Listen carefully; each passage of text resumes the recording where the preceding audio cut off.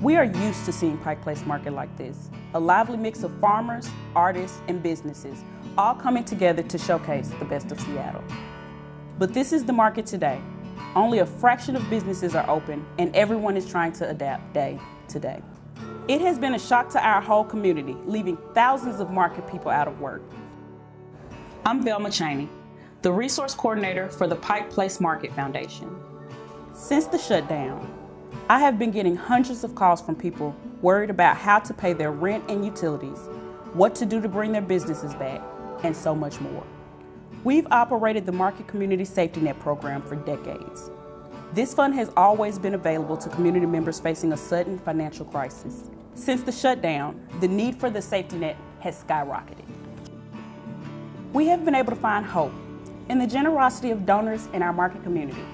Market artists and businesses have worked together and started their own fundraising efforts to support the safety net. The generosity of this community warms my heart. But we are just in the middle of this. The full economic impact of this crisis has not yet hit. We know the community's needs are going to continue to grow. The power of Pike Place Market is all of us working together.